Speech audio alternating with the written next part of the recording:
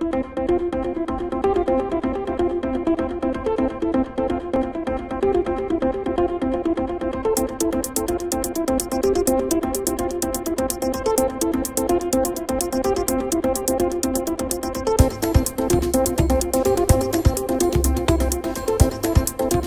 Christy White with your weekly update for the week of July 21st. First of all, I want to let you know that we have a City Council workshop tonight, and that workshop is one of the first in our departmental budget meetings. So if you're interested in the budget or specific projects that you'd like to see going forward, this is a great opportunity to come out and hear about what we're working on for the upcoming budget season. Now that meeting is going to take place, like I said, tonight at 5:30. It's going to be held in the Civic Center. You can view our calendar on our website at leaguecity.com for more information on our upcoming public meetings.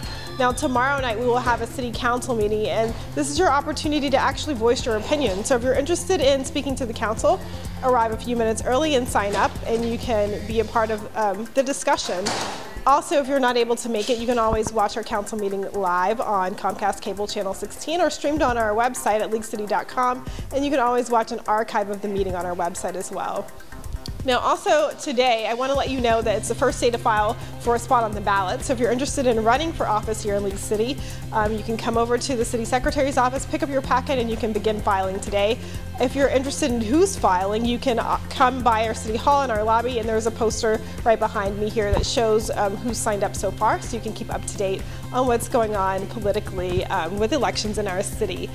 Also, this week I want to let you know that summer reading program's starting to wind down, so if you haven't been keeping up with your reading, your kids haven't been keeping up with their reading, now's the time to play catch up. The summer reading program ends next week, and there's also the Super Readers Party. Be sure to mark your calendar for that if you've been participating in the summer reading program.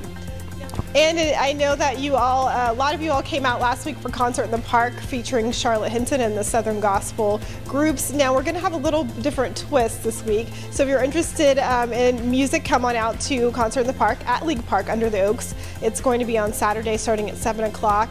Check out the information on who we have as our special guests this week. It's all available on our website at leaguecity.com/parks. Now I also want to say a big shout out to all the kids at Camp by the Creek. We had a great time with them last week shooting video of their wild and crazy antics this summer. If your kid hasn't participated in Camp by the Creek, take a look at some of this video.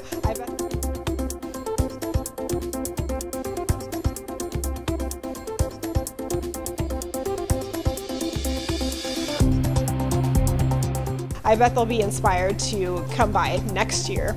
Until next time, I hope you have a great week.